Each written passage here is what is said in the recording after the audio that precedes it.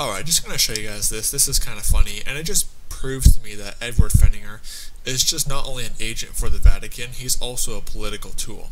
And in here, this video, he's attacking me, attacking me over a comment I left on his video, saying to him that, my home is in heaven. I do not care what happens to the nations, and that, quite frankly, I'm not a patriotic person, and he's getting all triggered over that, because you see he's wearing a USMC t-shirt, so he's obviously a Marine, supposedly, but he's attacking me because I basically don't worship America like he does, and I don't, support and love America.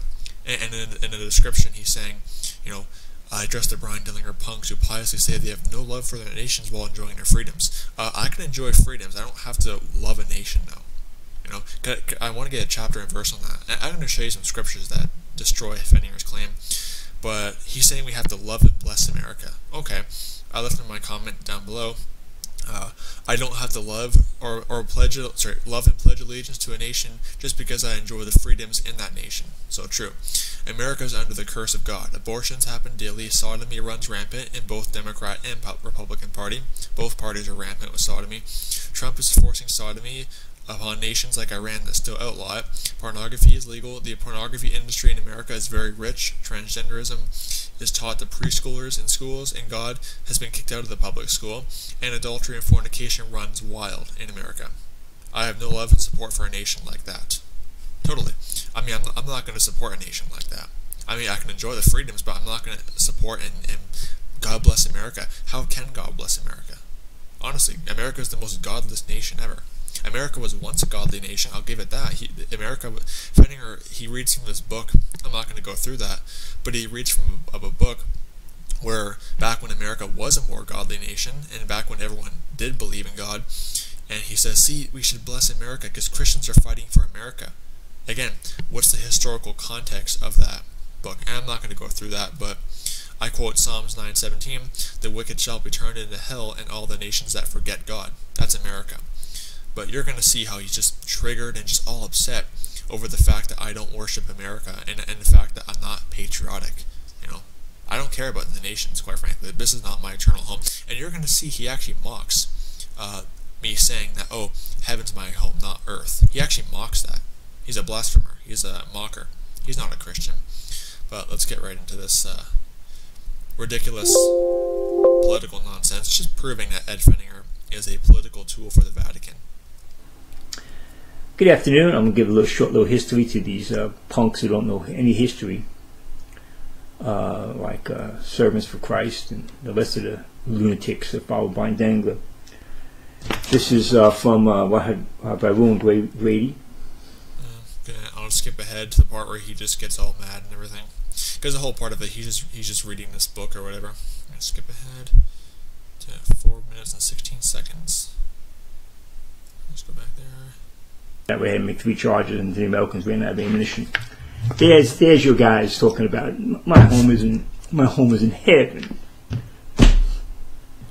Oh yeah, my home is in heaven, Pfenninger. I don't seek an earthly kingdom. My home is in heaven. Why are you so upset over that?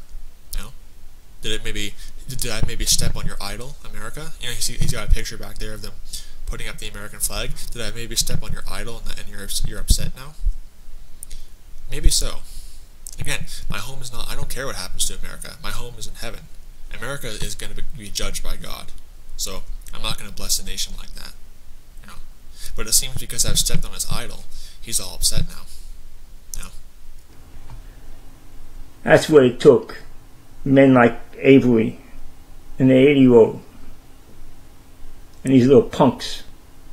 My home's in heaven. I don't care about the United States of America. I don't care about Canada. Because they don't know anything. They didn't pay for anything. They didn't fight for anything. Amen. Chapter and verse, please. Where are we required by Scripture to love and support and fight for a nation? Romans 13, we are supposed to obey the laws of the land if they're not contradicting God's laws. But where are we supposed to have this allegiance to the nation and all this other stuff? Your allegiance is to Jesus Christ, not to a nation. He's proven to me that he's a political tool for the Vatican and for the Republican Party. He just keeps proving it to me. But let me show you some scripture that he would not show you with a 10-foot pole. And again, this thing of, oh, he doesn't support nations, your home is in heaven. Got a problem with that. Again, because I stepped on his idol, so he doesn't like that. Isaiah 40 verse 15, behold, the nations are as a drop of a bucket, they are counted as the small dust of the balance. Behold, he taketh up the isles as a very little thing. Sorry, I got my words mixed up. In Lebanon it is not sufficient to burn, nor the beasts thereof sufficient for a burnt offering. Look at verse 17. All the nations before him are as nothing, and they are counted to him less than nothing, and vanity. That's what God thinks about nations. Oh no, I guess God isn't very patriotic then, you know? But again, this is what God thinks about your nations. They're counted less than nothing. So, I don't care about the nations, you know? So, stepped on his idol, and he's all upset now. Oh, your hope's in heaven. You know, see how he's mocking the whole thing? Ridiculous. Let me just go on. Actually, verse 18 is a good one too. To whom then will you liken God, or what likeness will you compare unto him?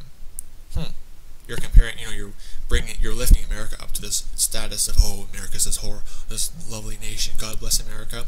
It's idolatry. I had a little catchphrase for it. I just lost my train of thought, but it's idolatry. The workman melteth the graven image, the goldsmith spread it over with gold, and casteth silver coins. You know, the American flag is a graven image, like this little heretic has right behind them, the American flag. It's a graven image. So, just want to bring that out. Pfenninger is just, it's just, again, it goes back to my thing. He's just proving himself to be a controlled opposition, a paid political shill for the Vatican. I mean, his doctrine lines up with the Roman Catholic Church. He has Catholics that promote him. He's got very, very wicked connections. And it's funny because he claims he's against Catholicism, but he doesn't realize that Trump is a Catholic. Trump is a Jesuit. No?